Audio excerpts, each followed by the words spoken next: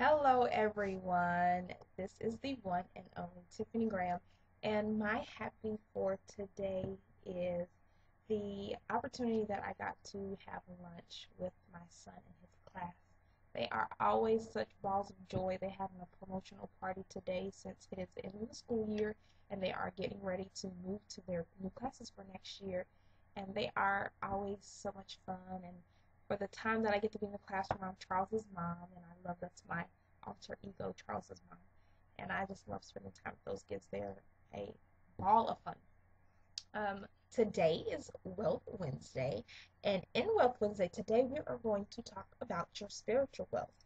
And in that, we are going to be discussing the book Psycho-Cybernetics by Maxwell Maltz and my take on the book and what I got out of the book.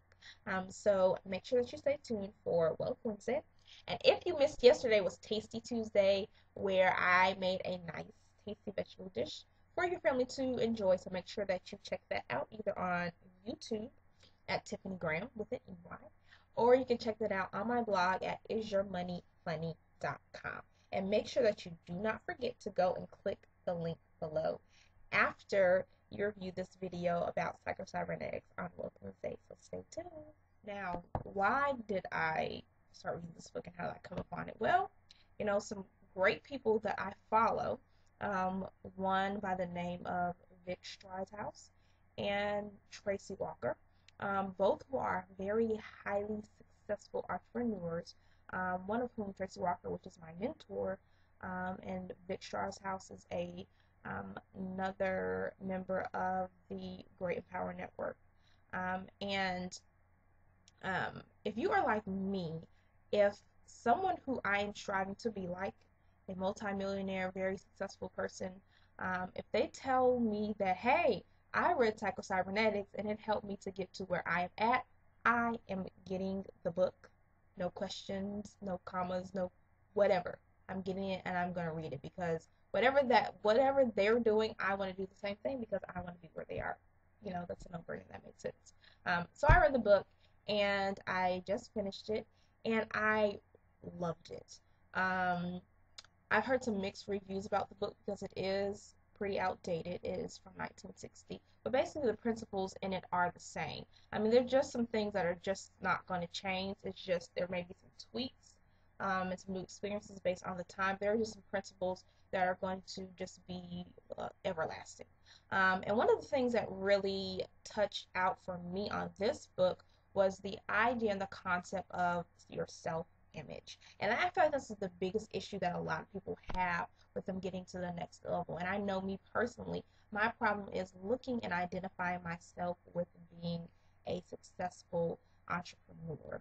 And what the book teaches you is how to clean out the negative thoughts and concepts of yourself and look at yourself as being your powerful person.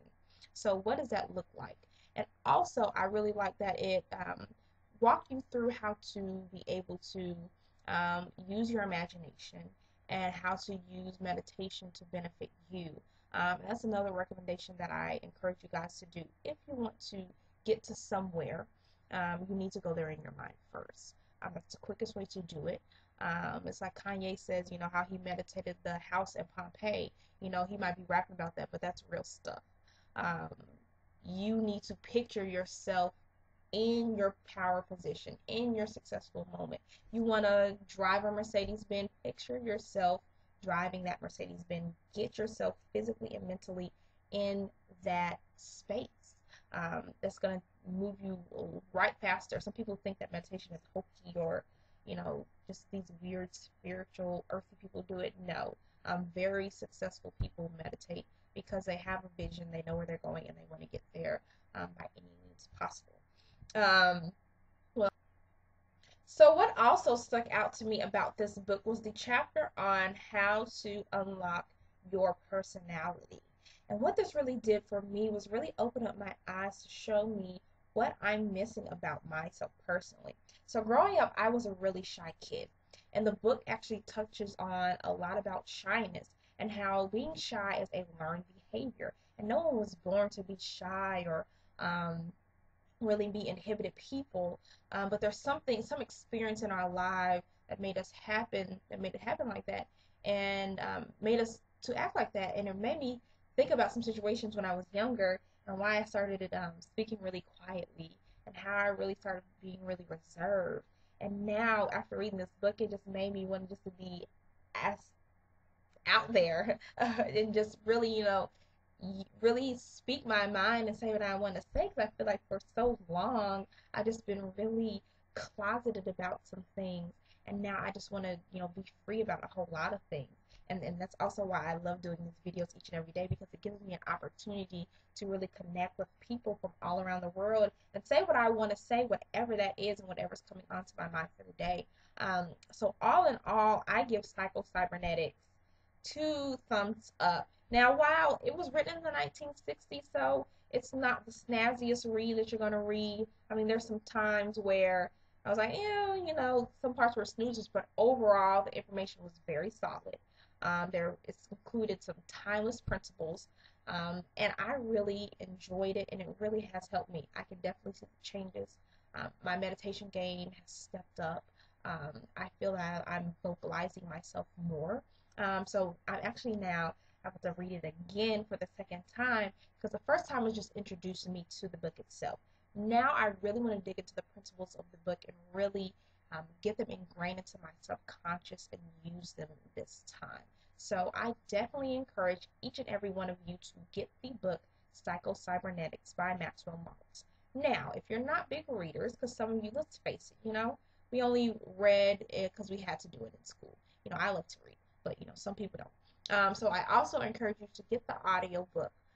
You can find that on Amazon, wherever. It's about 6 hours long, and you can listen to while you're working out in your car, whatever, what have you. So just make sure that you get the information from the book into your head some way, somehow. That's it, guys. This has been Well Wednesday.